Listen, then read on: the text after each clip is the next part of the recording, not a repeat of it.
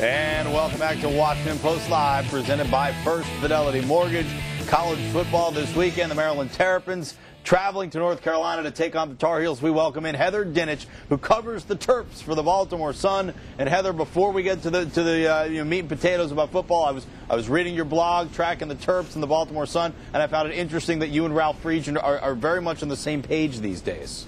In terms of our Halloween costume? Yes, exactly.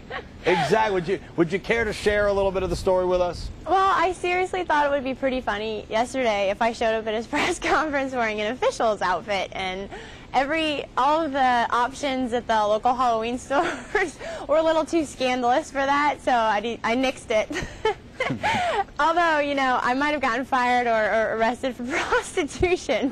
Never mind that, but apparently on the ACC teleconference today, he was asked what he would dress up for as Halloween, and he said an ACC official, so I thought that was pretty funny.